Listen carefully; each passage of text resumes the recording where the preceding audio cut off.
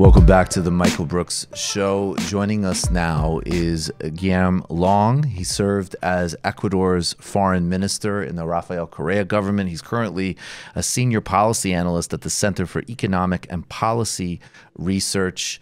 Guillaume, thanks for being here. Thank you for having me on the show. So I'd like to start by talking about events in Bolivia. We've been covering it on this show since the outset and a bit before, actually. Before we get to the coup and the sort of current aftermath, can you give people a sense of the Evo Morales government, what it was able to achieve, and a more, let's say, holistic view than you're going to hear about it in the conventional Western press? Sure. The Morales government was, I think, a unique moment in Bolivian history. I think the regional context was a unique moment in Latin American history. So it's important to situate it in the context of a sort of region-wide advance of progressive governments and ideas, all sort of committed to a post-neoliberal agenda is what they called it. So an anti-austerity economic agenda, moving away from the neoliberal heyday of the 80s and 90s. So the 2000s, I would say the first 15 years of the 21st century were marked by what has often been called the pink tide. So significant growth, reduction of poverty, reduction of inequality in the region. And it's really important to understand that the Morales government really inserts itself in that logic and becomes, in fact, the Morales government becomes a champion of that logic. So you see Bolivia being one of the poorest countries in the region, having by far the fastest growth rate in the region. Well, I mean, it depends on what window of years you look at, but let's say that over the Morales government, so the 13 years of rule of Morales, Bolivia grows at double the average growth rate for Latin America, double. But it's not just growth, it's also reduction of poverty and inequality. So Bolivia is the big champion of reduction of poverty, and it's really important in the context of Bolivia, which was one of the poorest countries in Latin America. So it reduces extreme poverty by 60%. I think this is record-breaking. And it reduces normal poverty or less extreme poverty by 40%. It was a very redistributive government, which also, aside from the more material aspects of these great social advances, was also important in ethnic and racial terms. So Morales himself was the first indigenous president in the most indigenous country in Latin America, right? The most indigenous country in Latin America. Bolivia had never had an indigenous president. So Morales was the first one, and that was very important, very symbolic. And it also meant a real, I would call it, to kind of put it in US terms, a real civil rights movement accompanied by a pro-civil rights movement government that included previously excluded sectors of society in the nation-state project. And I think that's really important because what we're seeing right now after the coup is a return of the anti-indigenous, I would say strongly racist elites, but not just elites, also middle classes, that have felt that there's been too much equality, and now all these indigenous people want the same rights and the same treatment as the rest of them, and it's created this very unfortunate and extreme right-wing backlash, which we're seeing now. We always go back to, on this show, this example from an interview with the thankfully recently released former president of Brazil, President Lula, who maybe we'll get to a bit later. But he told Glenn Greenwald specifically said, why is there this why is there an elite backlash against you in Brazil when during your presidency, yes, the poor benefited the most, but everybody had growth. I mean, this was a win-win growth model. And Lula talked about, well, there were rich people that were basically upset. They said the airports look like bus stations. they were upset with a different class of people, even just being in the airport. Not that they weren't at the airport anymore themselves, obviously. Is that some of the sort of logic that we're seeing in Bolivia? Yeah, absolutely. I think that is one of the most fascinating things that we're seeing developing all over Latin America at the moment. Certainly applies to my country, Ecuador. Yes. Some of the hardest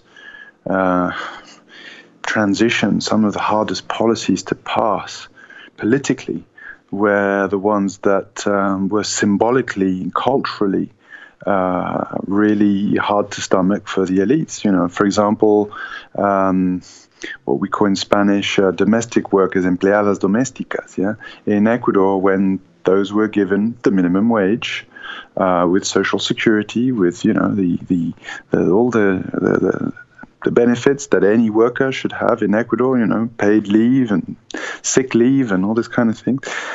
This was, fiercely resisted by the elites. Sort of with the arguments that actually some slave owners used to use in this country. If you look back at the discourse in the 19th century, sort of benign slave owners saying, "Oh, but we treat them really well. We really like them. They're like a member of the family." Well, they don't need to be a member of the family. They need to have rights. They need to have social security. They need to be able to do something else at the weekend. And those were the kinds of things that really drew the middle and the upper classes out on the streets. I think your comment is absolutely valid. In fact, what we're seeing in Latin America right now is that the elites are a major hindrance to development. They're actually a major hindrance to the modernization of capitalism, let alone socialism or progressive sort. And what's fascinating is that I think the elites prefer inequality to prosperity. So they prefer their relative role in an unequal society than to achieve this sort of, however you want to put it, but to achieve development or this kind of great leap to a qualitatively different society.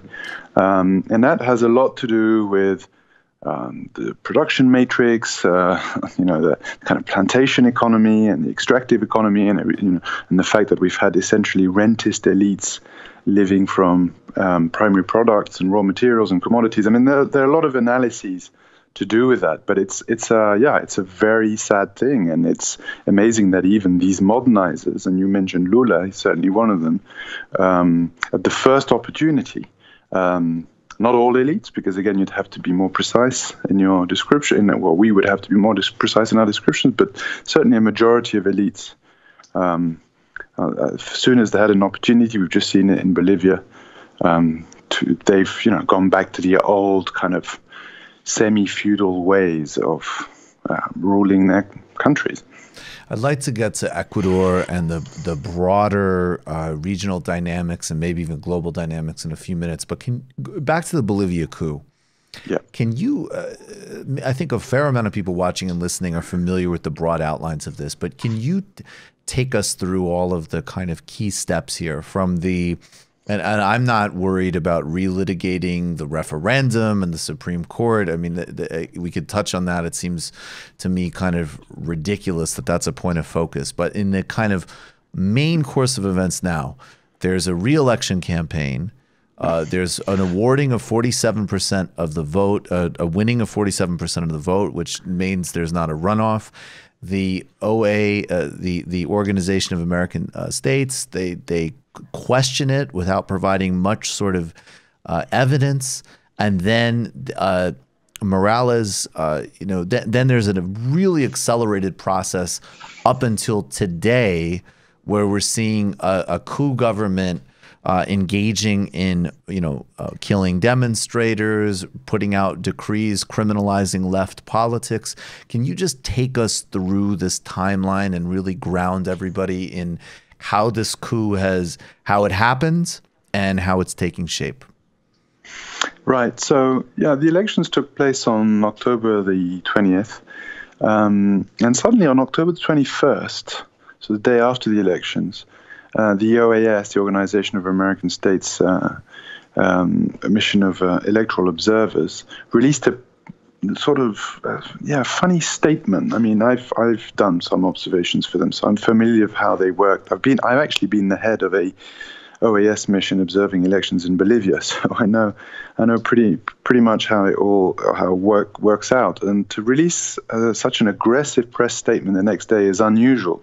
Basically, the press statement said that they detected things that weren't right, and that they believed that it was better to have a second round, a runoff between the two top contenders. It's very odd, if someone's won, in democracy you win by one vote, and without giving any real explanation or evidence to somehow say, when in doubt have a runoff, certainly wouldn't be acceptable for modern democracies. Suddenly have an international organization say, well, we're not so sure about this. Maybe you should run the elections again. So that was very suspicious. And then 2 days later, they issued their preliminary report. That's the normal thing to do. The OAS normally 3 or 4 days after the elections, they would have a preliminary report.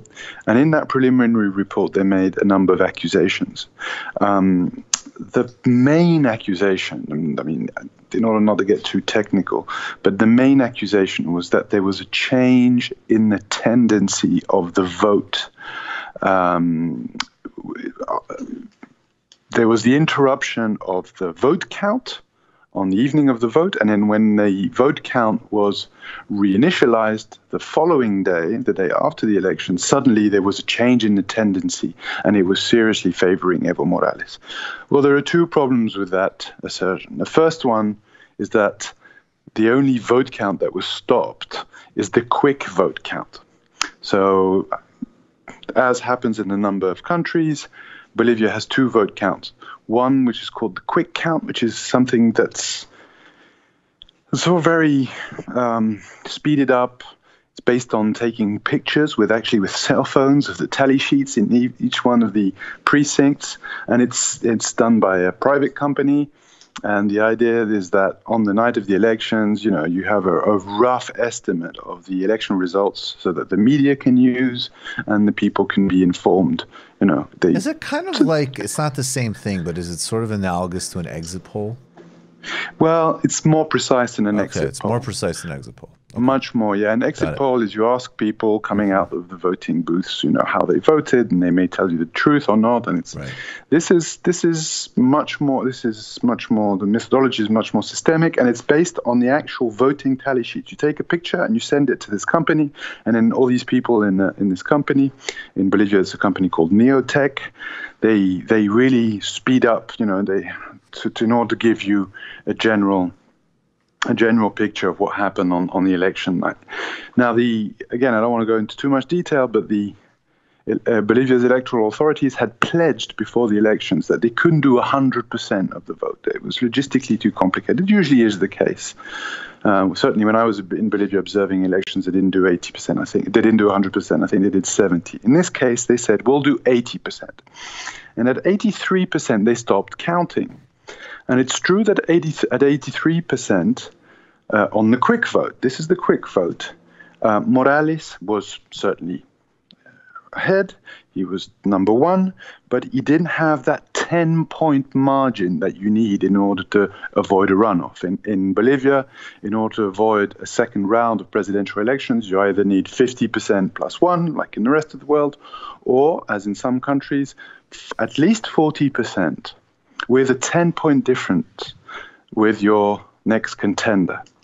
And he was on less than 10.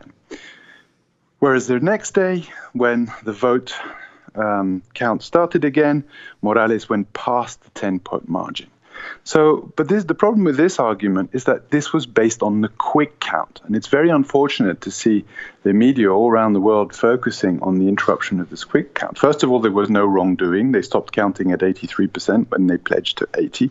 And secondly, it's the quick count. It's not the slow binding official count. The slow binding official count, the one that's not based on pictures, the one that's done by the state, by the electoral authorities of the state, was never interrupted.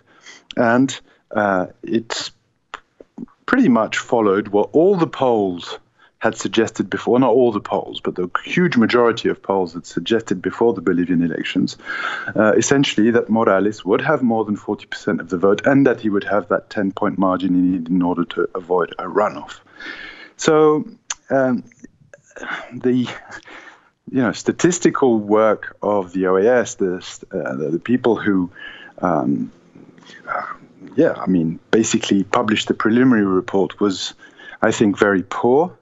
They completely forgot to mention something that happens in every Bolivian election, which is the fact that the late coming votes, the votes that are counted later on in the process, tend to disproportionately favor Evo Morales over his contenders. Why? Because the Morales vote generally comes from the more peripheral areas, the more rural areas, the poorer areas of Bolivia, and those tend to report late.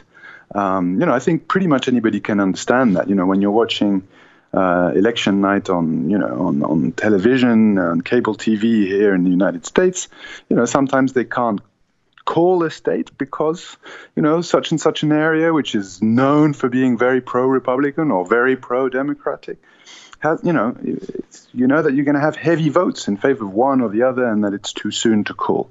So that's exactly what happened in Bolivia. The pro-Morales votes came in late. And we've written a paper on this, and we've got, I think, graphs that are very good at explaining what happened. There's unlike what the OAS argued, there's no break, there's no change of trend. It's a linear, it's one line that shows that, to just simplify things, at 10% of the vote, his rival Mesa is winning, at 20% of the vote counted. They're pretty much on par at 30%. Evo Morales is, sort of taken over. He's in first place. At 40%, that lead widens. At 50, 60, 70%, it widens further until he reaches 100%, and then he has that crucial 10-point lead he needs in order to be able to avoid a runoff. And anybody, including the OAS, could have predicted that if they looked at the areas which hadn't yet been counted. In fact, since 2005, Evo Morales' victories are late-coming victories, because it's that rural vote which, for logistical reasons, reports. The tally sheets get to the authorities later, so it's late at reporting that gives him that crucial victory. So I think it's very suspicious that the OAS did not detect that. It's very suspicious that the OAS, I've worked with them, I know them well, made a big deal out of that. And I strongly suspect that they did that for political reasons, which is why in the paper that we've written and op-eds that we've been writing all week, we denounced the OAS for being a major cause of that coup, because by saying that there was wrongdoing, they didn't use the word fraud, but then the media did. They radicalized the opposition, and protests became violent, and things got out of hand, and eventually there was a coup, and I think they played a major part in that. Absolutely. What have we been seeing this last week in Bolivia in terms of the rights situation and the type of government? There's a lot of cynical humor that you can make of it, because in the first couple of days of the coup, there's a certain contingent, people just sort of turn these things into proxy arguments for politics in the United States, essentially, is what most people do. And some people, would sort of zero in on maybe, who knows, maybe a valid objection to Morales on an ecological policy or something. And, my sort of tendency became, I'm going to, tweet out a photo of some, the new government sort of planting a Bible or burning an indigenous flag, these obvious signs of I would say fascism, but at the very least, extremism and savagery, and then say, well, actually, if you translates in Spanish as we object to the previous government's policies in the Amazon, because people were still sort of replicating these ridiculous talking points to sort of deny what was happening. But it seems like in the last week, and this is not a good thing because the reports out of Bolivia have been so terrifying and horrible. However, it seems like unless you're really burying your head in the sand, the clarity of the kind of government that's taking shape here is becoming very, very clear. Yeah, I think that's exactly right. I think there can be, first of all, there's been a huge debate in the United States, actually, about whether this is a coup or not. I mean, that's really remarkable. Every time you have a coup, by the way, you have coup deniers, right? You had them in 1973 in Chile when Salvador Allende was toppled, and you have, and if you look back, it's never simply a military coup. Right? You always have a group of people who are arguing that it's constitutional. They find this and that reason for why the person should be overthrown, and there are always protests. And so that gives it, before the coup, that gives it a sort of, almost a legitimacy that the people are behind it or something like that. But then, history corrects some of this narrative, and I remember having debates on the coup in Honduras in 2009. There was an attempted coup in my country in 2010. The one in Paraguay in 2012. I remember exactly the same debate taking place, whether this was a coup or not. And history corrects this. We all now call them coups. Certainly, the one in Bolivia was pretty close to textbook sort of coup, right? So some middle class protest turned violent. You get more and more sort of mixture between paramilitary, vigilante, sort of right-wing protests, taking over institutions, blocking roads, so on and so forth. Then you have a police mutiny, refusing to guarantee law and order, which seriously curtails the capacity of the government to guarantee the rule of law. And then finally the army, the military stepping in saying, we call on the president's resignation. I mean, that is a coup. And then the president fleeing, actually his life was, we're now unearthing to what extent Evo Morales' life was really a threat. And then the people sworn in, having no democratic authority, no democratic legitimacy whatsoever. It's important to remember that Evo Morales won 47% of the vote, right? I mean, the OS has been trying to, argue that there were irregularities, but, they haven't really given numbers, but 47, they certainly didn't question that he'd come in first place. His closest contender was on 36. And if you look at the parliamentary elections, because there were presidential elections in Bolivia, but at the same time as you had elections in their Congress, so both Senate and lower house, in both cases, in these elections, the MAS, so that's Evo Morales' party, got a majority, right? So whichever way you look at it, Evo Morales' party won. They got a majority in Congress. They won the elections. They're the biggest party in the land, yeah? And yet, the person who's acting as caretaker president or de facto interim president, whatever you want to call her name is Janine Áñez, comes from a party that got less than 4% of the vote, right? And she's now talking of banning the MAS from running in the upcoming elections. And if Evo Morales comes back to Bolivia, she wants to lock him up and, all these kinds of things. So you're seeing an extremely authoritarian backlash institutionally. You're seeing lots of violence and repression on behalf of the security forces against Morales' supporters and the supporters of the MAS. You're seeing these symbols you were talking about of basically something that's happening all over South America, It's sort of a phenomenon you'll see in Brazil, which is the sort of hard right evangelist vote, right? So you saw it with Bolsonaro, President Bolsonaro's victory in Brazil, and you're seeing it with this coup here in Bolivia. Agnes, who was sworn in as interim president in Congress without any Congress people being present almost, and certainly no quorum to give validity to her swearing-in process.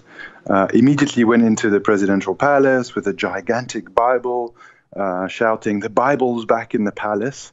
And, there's been a real move against the Huipala, which is that flag that the indigenous people use and that had been used by the Morales administration alongside the Bolivian flag. So there are all sorts of, again, going back to the argument on racism, the current interim de facto president, Janet Áñez, was famous as a congresswoman for calling indigenous customs satanic rites. This is an extreme right-wing coup in every sense of the word, both in the way it happened and in the kind of prejudice and racism and attacks on civil rights that are happening at the moment, just a few days after it took power. You just watched a Michael Brooks show video. Subscribe to get them all. Why wouldn't you? Don't be foolish. Click subscribe below and become a patron as well. Patreon.com/TMBS. Thanks, everybody.